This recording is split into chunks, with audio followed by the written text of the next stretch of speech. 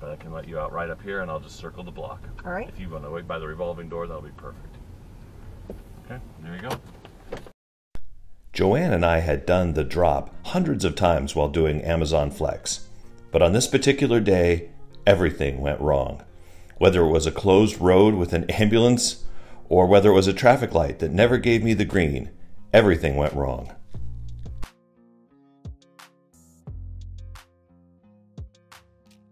So after I dropped you off, how long did it take you to make the delivery?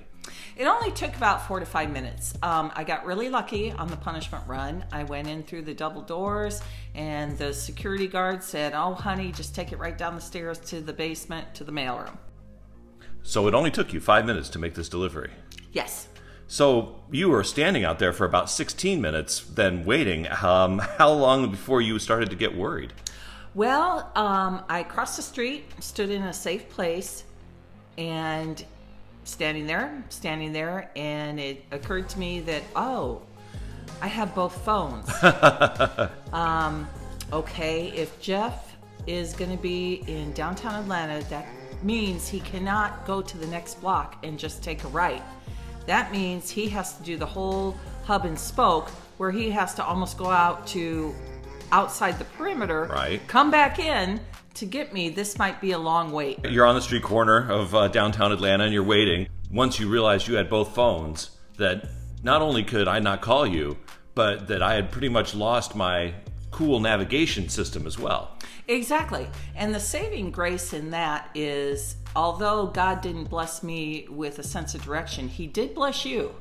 So I knew that you would eventually worm your way back to me, and I know that you knew the name of the street. So I did remember the address, but I'm not so sure about that sense of direction part, as we could see from the video.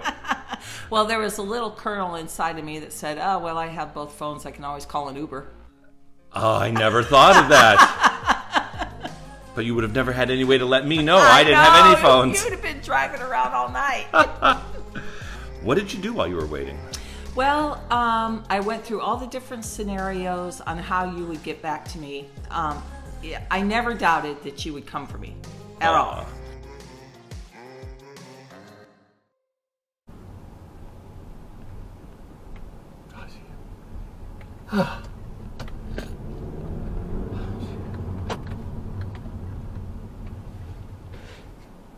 We're never doing that again.